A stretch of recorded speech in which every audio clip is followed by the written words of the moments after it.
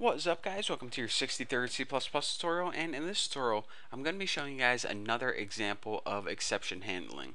So let me go ahead, and I want to cover one other little inky dinky thing.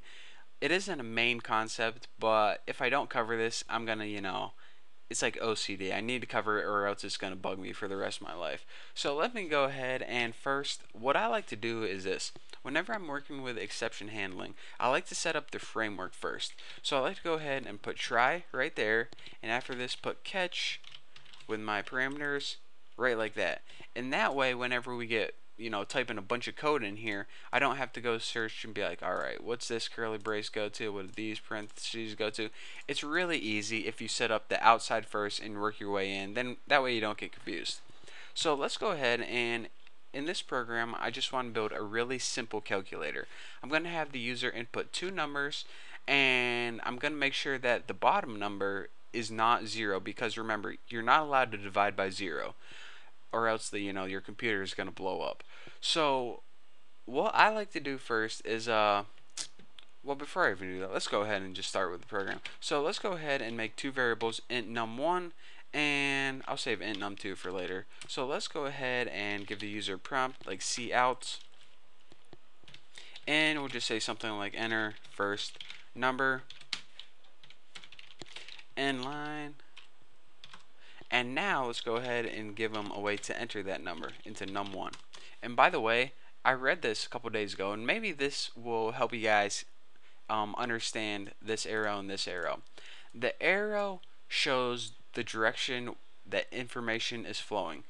Now, whenever you output something, it goes to your computer screen. So this text is going to your computer screen. Now, whenever you input something, it gets inputted and stored as a variable on your computer. So the text that you enter is going to be stored in a variable in your computer. You see where the information's flowing? To your computer screen, to your computer. Basically, the information is flowing to the user and back into the computer. Pretty cool, huh? So I probably should have said that in like my second tutorial, but 63 tutorials in, I guess is better late than never. So now the user entered a number and it's stored in the variable number1.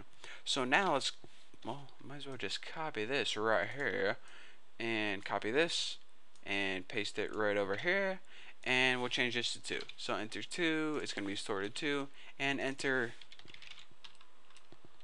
second number. Pretty good. So now after this, what we want to do is, it really doesn't matter what number they enter for number 1, as long as it's a number.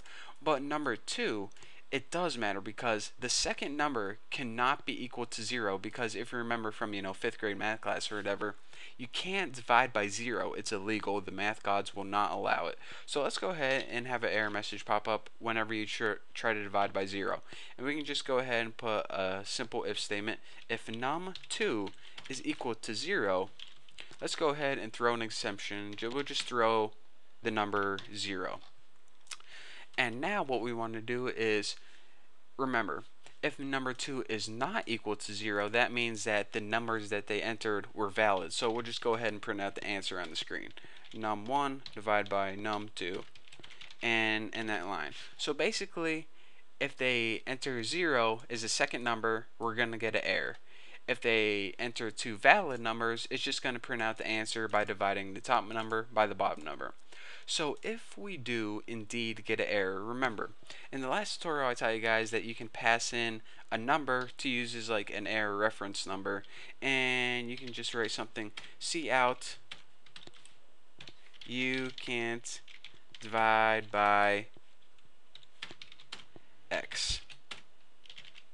And that way, whenever we throw 0, it's going to pass 0 in as x, and it's going to say you can't divide by 0. So let's go ahead and run this and see what happens.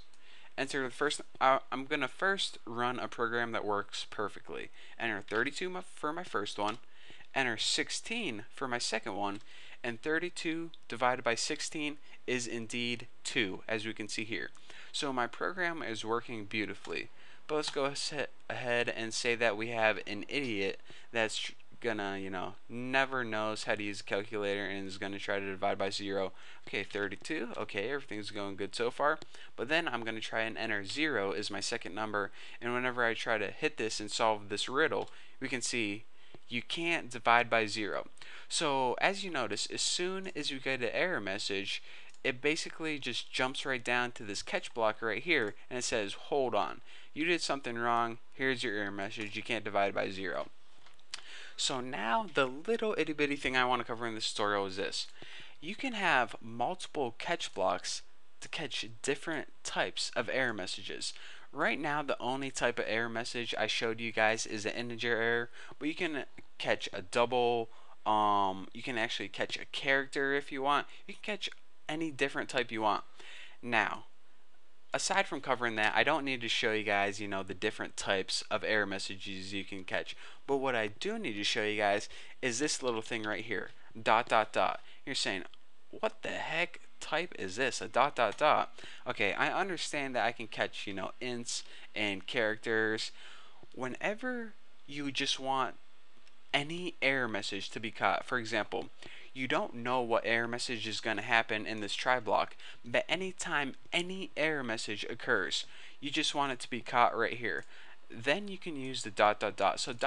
is pretty much the all-encompassing, the default catch. So basically, if you have anytime an error message is thrown, it's going to be caught by the ...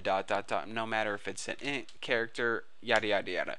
So with that being said, this is the catch that you see most often. I just wanted to throw you guys the piece of information that you can indeed catch specific types of error messages, but this is the one you're going to see more often. So let's go ahead and try and run this, and it says, alright, and 1 second, I did something wrong. Oh, I see what I did. I actually tried to pass an X, and X is no longer existing. So I'm going to go ahead and try to run this one more time, and you see it says enter first number 32, and then we try to divide by 0, get an error message, and we get that default you can't divide by error message. So typically you would want to write something like this. It would probably make more sense, but anyways, I just want to stress to you guys that aside from catching different types of error messages, you can also catch general error messages, and that's what we're going to be doing most of the time. So now that you understand most of everything there is to know about exception handling.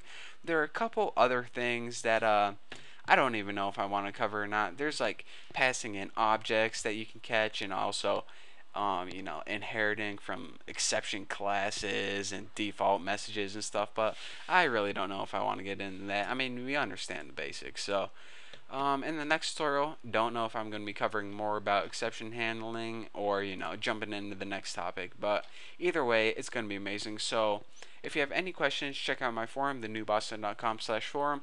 And yeah, I guess I'll see you guys in the next video.